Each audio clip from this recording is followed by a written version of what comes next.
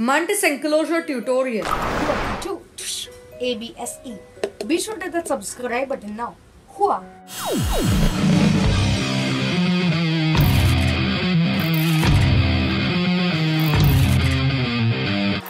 If you enjoy tutorial videos like this, hit that subscribe button now.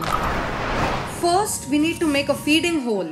The materials you need for it are a hot glue gun, the container, the properly cut mesh, scissors, and the Velcro. First, cut the sticky part of the Velcro and then hot glue it onto one part of the lid. Repeat the same for the rest. Now for the mesh covering of the feeding chamber. Hot glue the piece of Velcro to the mesh and repeat the same for the rest.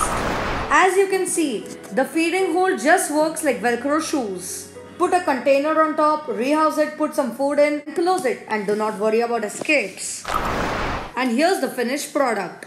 This mesh part is for the mantis to cling onto and mold.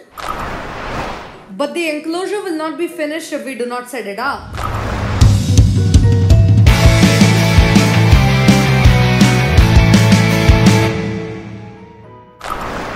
Here is the mantis we are about to rehouse. With a little bit of persuasion, it jumps inside the enclosure. I will not forget to put the lid on. Here's a bit of a fact file for you. Mantises have long front legs and excellent eyesight.